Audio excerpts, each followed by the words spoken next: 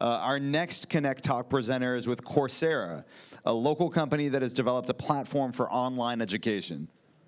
Coursera was named one of the top 50 disruptors of 2016 by CNBC. Please join me in welcoming Coursera's Head of Global Communications, Arunav Sinha.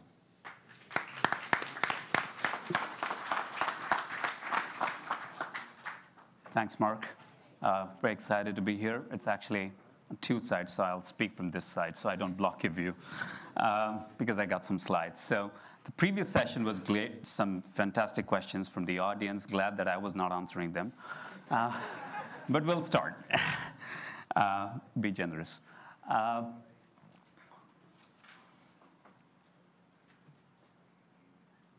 Yeah, beyond the campus walls, and that's basically symbolic of how technology is now invading our world in good ways and bad ways. But in the case of education, it is a lot about breaking the barriers and taking the education out of campus to actually workplace in your life.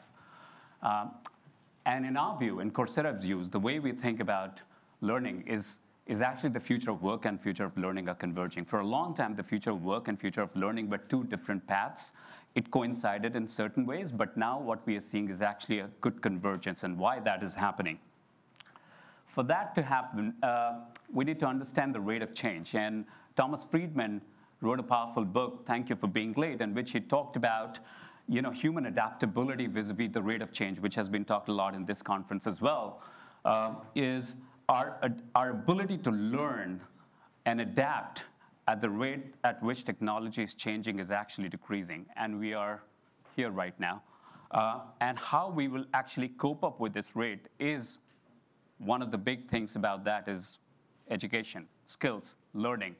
Those are one of the ways in which we will sort of adapt. And why some of these changes means we're clearly seeing some of the big trends like big data, cloud, artificial intelligence, automation, social. These changes are profoundly impacting the way the work is happening, businesses are changing, customers are changing, and therefore expectations of people and consumers changing. And that has a lot of impact on the workforce and the way we skill ourselves. While we look at all of that, there are some sort of big forces happening around the world. Means on one side, we have an impact of automation where 400 people, at a conservative estimate from McKinsey, are likely to be impacted by automation in the next 10 years. It means they can actually be automated even now by demonstrable technology. And these are at various rates, and broadly at about 50% in most major economies across the world. Obviously, countries like India, it is a little higher because you have much repeatable process happening out of India. In a country like US, it is slightly lower, but by and large, a major problem across the world. On the other hand, while there is an impact of automation on the workforce, there is also a lot of people entering the workforce. Now that creates a twin problem. You have a lot of jobs going away because of automation. On the other side, you have 300 million people entering the workforce across the world. Obviously India, 100 million, China, 60, even US, about 40 million. And in certain countries, we have a different problem, like in Japan, like in Russia, you actually have a workforce decline. Now, in both the cases, the complexity and sociological impact of these can be pretty profound. Let's look at the GER, which is defined by World Bank as global enrollment rates in higher education. On an average, about 40% of the world's population has access to higher education, which is actually anything in tertiary education beyond high schools.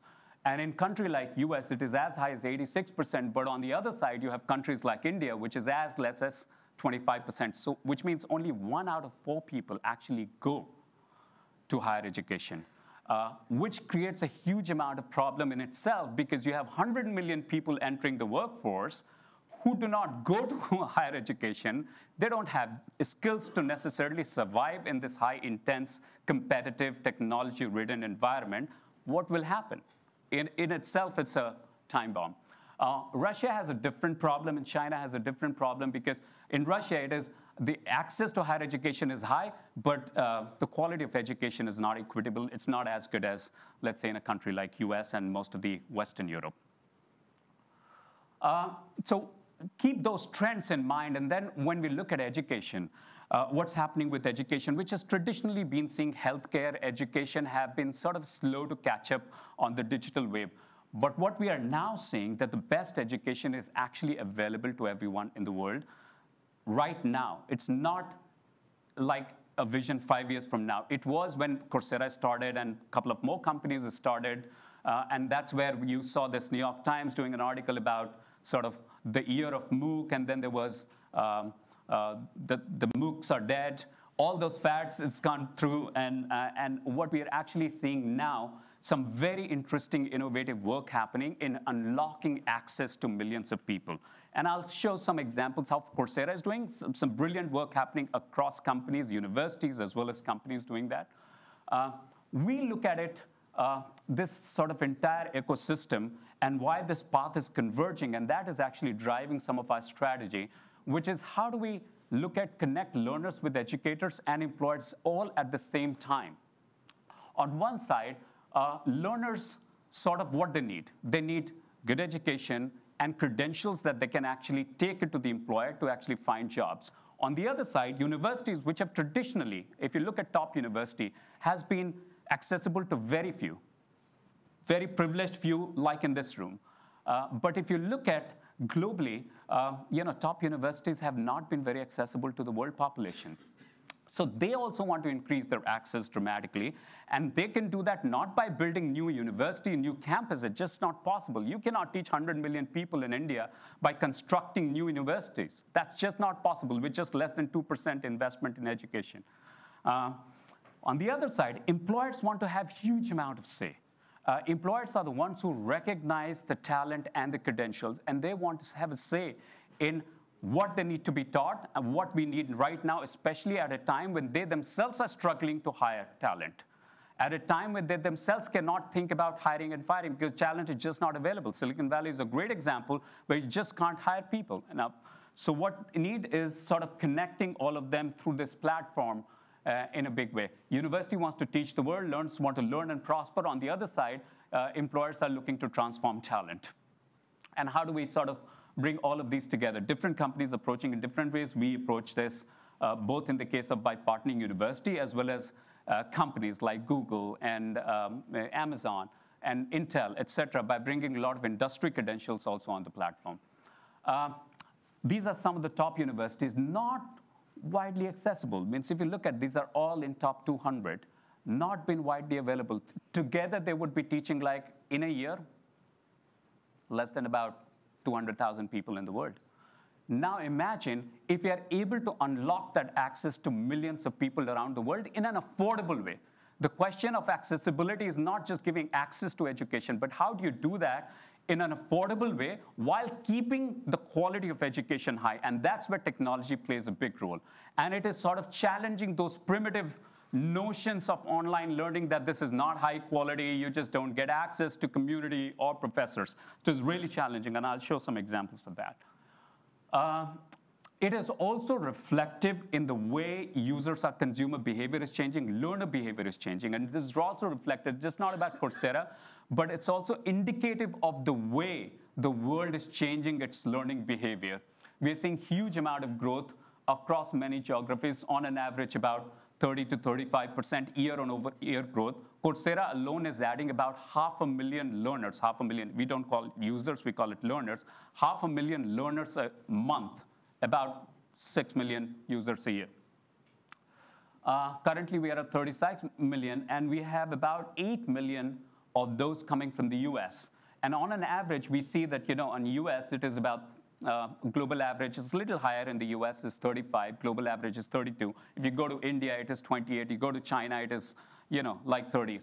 So in emerging economies, more younger people need access because they themselves are struggling to get the right skills to succeed in the workplace, and therefore we're getting a lot more younger. On the US, on the other hand, traditionally, and we would like to break through, and this is a challenge for all system platforms like us, we actually we seeing predominantly people who are coming to our platform are already quite educated.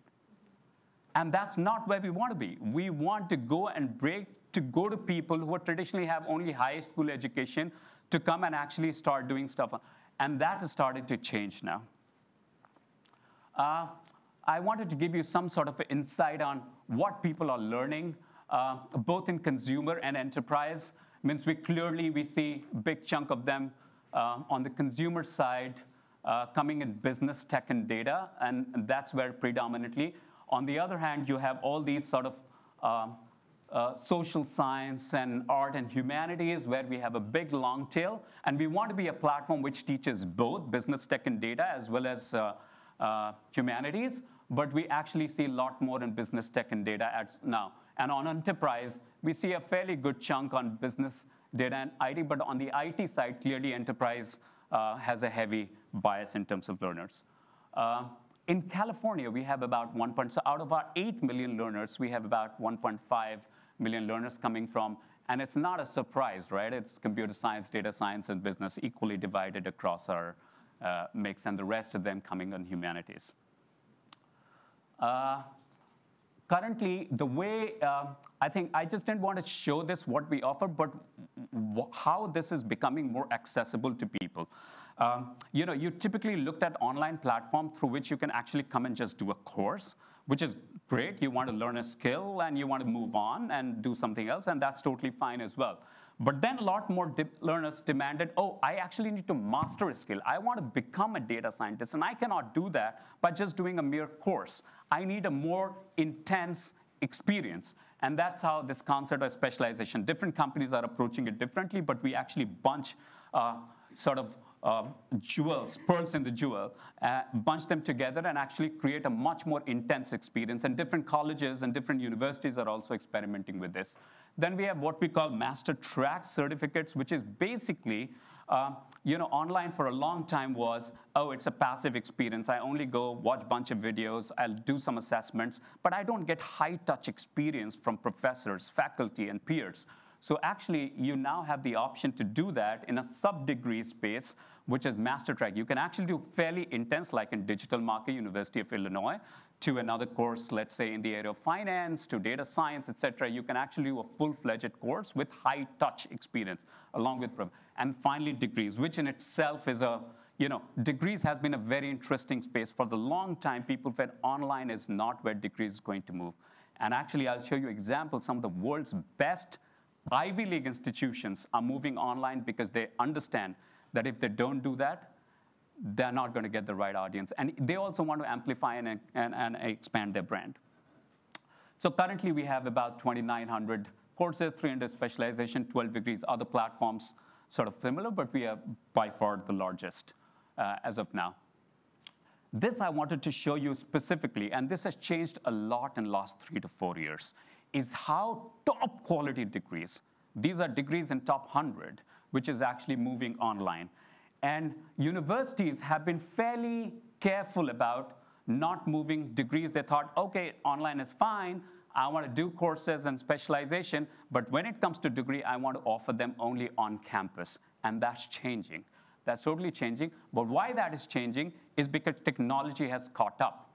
Now, because degrees are their crown jewels. And they only want to give it with high quality academic rigor, high touch access, and all of that. So this is basically all the top universities, including Penn, which has now started masters on our platform. These are all top 200 universities worldwide, and all within sort of 25 to 30,000 range. Compare that with about 200,000 that you will actually pay. Same credential, same faculty, same alumni network, same career services, and all of that.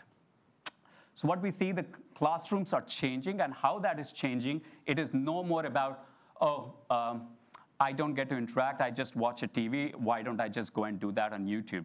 No, on platforms, different companies are approaching differently. On what we are seeing on our side, we've integrated Slack, Zoom. You actually have office hours with the professors. You can collaborate with somebody in Ethiopia, to somebody in Asia, to somebody in Europe.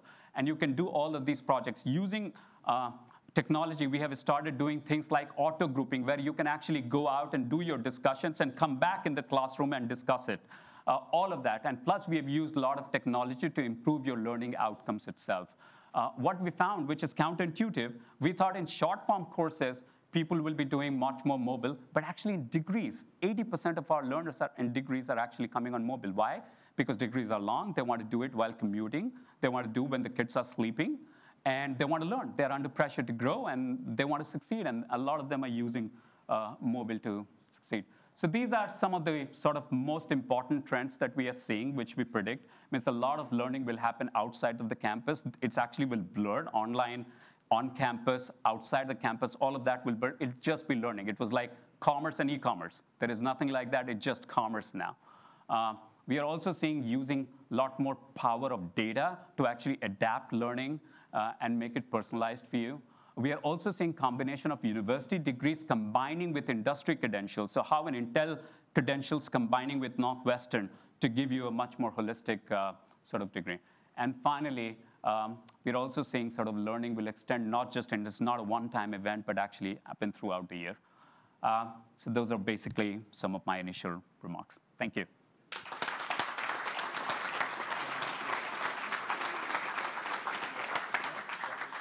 If you have questions, I'm happy to take. If you don't have time, yeah.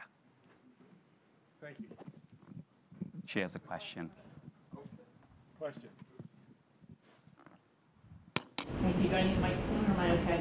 So I'm Emily Beach, a council member in the city of Burlingame. Great presentation. I want to hone in on a question that you posed, and an observation you said is a lot of the clientele online are actually, that a lot of clientele are actually some of the highly educated segment of the population. And I think a challenge that we collectively in our society need to solve with technology moving so quickly is how, as technology changes and jobs change for our workforce, for the folks who aren't as highly educated. So what are you doing in this sector to try to either through course offerings or partnerships, whether it's through community colleges or outreach, to get folks at different levels at different education levels retrained in some of the most innovative technology sectors, but that don't necessarily require, that's a diverse skill set.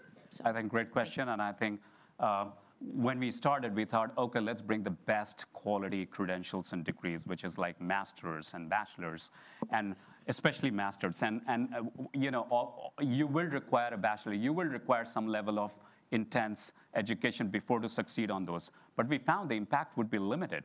What we started doing, a great example is we partnered with Google to bring Google IT Cert support certification, where anybody with no college degree, just high school graduate, and IT support jobs are growing across the world. Even in the US, more than 200 jobs are actually unfilled. You don't really need a graduate, a master's degree to do that. So we partner with Google, which actually, if you can learn from Google directly on how to do IT support, then you're actually learning from the best. Now, Google has actually committed to hiring, and there is a consortium, but we brought together a bunch of employers as well. If you finish this, we actually help you connect with those employers as well. And Google themselves are also hiring. What they also backed up is Sundar has been kind to actually put 10,000 scholarships behind that as well. So those who can't even afford that can actually take that. So experiments are like that, where you don't necessarily need college degree to do every job.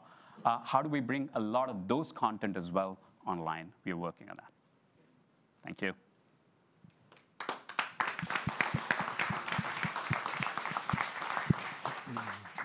Thank you for the question.